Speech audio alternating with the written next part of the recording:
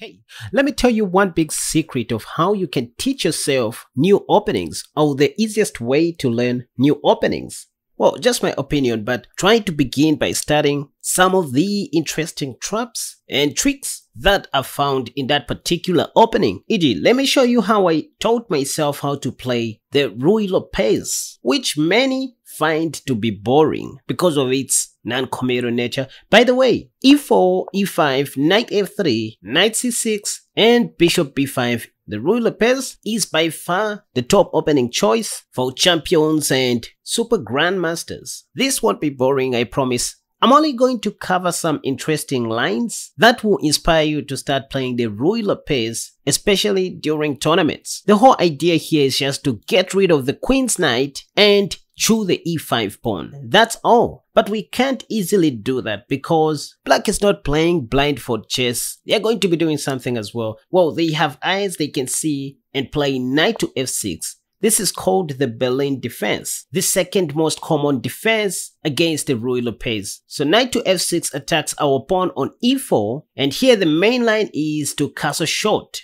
Before this video, I never understood why white has to gambit a pawn on e4. It just didn't make sense to me. But let me show you the whole hidden idea that grandmasters do not tell you. They want you to take this free pawn first, and you may think that the idea is to take the defender of this pawn on e5. But no, because taking on c6 would just help black to open up many lines for his two bishops, okay? And according to Stockfish, that only favors black. So the main move here is pawn to d4 right away. So what white is saying here is that instead of me helping my opponent to open up his lines, I'm going to do it on my terms. Let black take me so that I can bring my king's rook into the game, which is doing nothing on f1, by putting it on e1, developing a piece with tempo. And this is when you're going to see black playing pawn to d5, which leaves the queen's knight in a pinned situation. And this is when we can now take on d4. Keep in mind that we are still down a pawn, but at the cost of rapid development. So right here you will see your opponent playing pawn to a6, since they are not happy to see your pieces dancing in their territory. And what do you do here? You get rid of this knight, and after they take back with their pawn, now that's when you play knight g5. Black's knight cannot take our knight because it is pinned to the king by our rook on e1. The other idea of knight g5 is to pave way for our f-pawn. Would like it to sit on f3 and harass this knight right here. By the way, if h6, we'll be more than happy to trade our knights and take back on e4 with our queen. That'll be check. But if queen f6, intending to exchange queens, well, we have this move, knight takes e4, attacking the queen on f6. If they take our queen on d4, well, that'll be very sad because knight f6 check is a killer move which ends the game on the spot. Now this is one trap that inspires most strong players to gambit their pawn on e4 on move number 4. Remember that they castle short instead of holding on to their e4 pawn. Let me show you another trap that may inspire you to start playing the Ruy López. So you go pawn to e4 and they play e5. Well, go knight f3, knight c6, bishop b5. Well, again, knight to f6 is the second top played move in the Masters database. Well, I said just castle short. Now this time, they may play pawn to d6, paving way for their light squared bishop. We saw in the previous line that black took on e4, which is still playable but very dangerous for black, especially if black doesn't know what he is doing. So pawn to d6 is another way they can answer back to your Ruy López main line. Well, here I just recommend you go rook e1, now defending your pawn, and here they are going to play bishop g4. Ooh, I mean, intermediate level players like making use of their pins whenever they have a chance, but here just go pawn to d4 once again.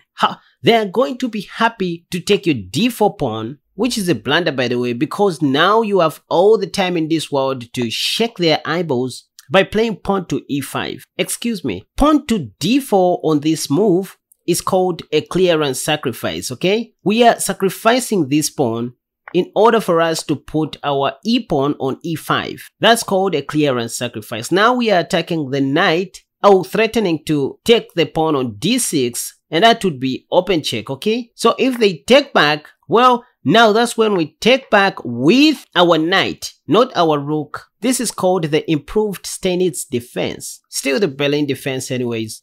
Bishop takes d1 is what they play now. Watch. First of all, you go knight takes c6, check, and at the same time, threatening to win the queen on d8. The only sensible move appears to be king d7, after which you go knight takes d8, you take that queen, and after they play king takes d8, you now go rook takes d1, threatening to take the d4 pawn. Next, you will develop your dark squared bishop and your queen's knight on d2 and start playing chess from here. Not to mention that your light squared bishop is well developed and your king is very much safe as compared to your opponent's king. Oh, let's go back a little bit.